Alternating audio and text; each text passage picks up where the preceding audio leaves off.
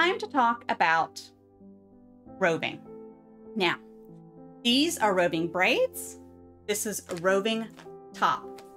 Now, you can remember with our previous video, roving has the fibers going the same direction. So you can get roving in a variety of different materials, fibers, mix-ins, etc.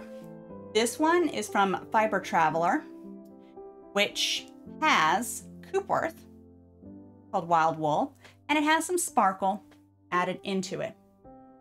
You can see some sparkle here and there. So that's one example. Here's another, which is a typical merino braid. You see dyed and just kind of a different variety of colors. Now, one of my personal favorites is the Targhee.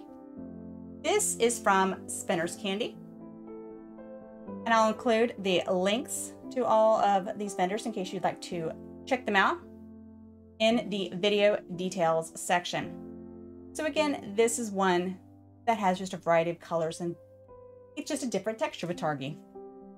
Now, another option you have, if you wanted to try some different samples, this is from Hardside Fiber. Now, this is combed top.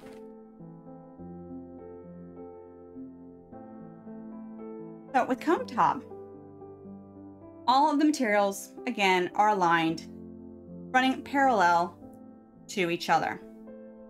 So this is a nice little sample size.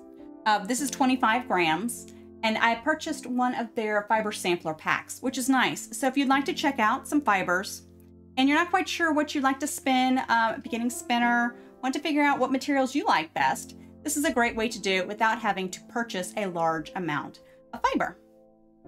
So here is what combed top like. And you can see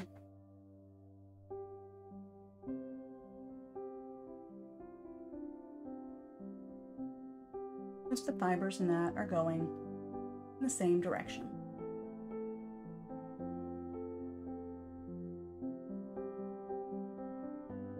And this is Cheviot. Now, Cheviot is a very, very nice material. It's 30 to 35 microns. Staple length is roughly 4 inches. It's a great one if you have not tried it. It has almost a downy-like feel to it. But that is comb top as well as your roving in braids.